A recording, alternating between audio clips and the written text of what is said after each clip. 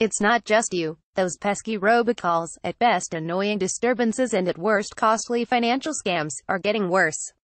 In an age when cell phones have become extensions of our bodies, robocallers now follow people wherever they go, disrupting business meetings, church services, and bedtime stories with their children.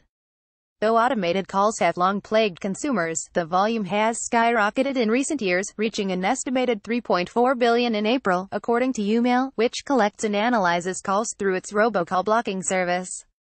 That's an increase of almost 900 million a month compared with a year ago. Federal lawmakers have noticed the surge.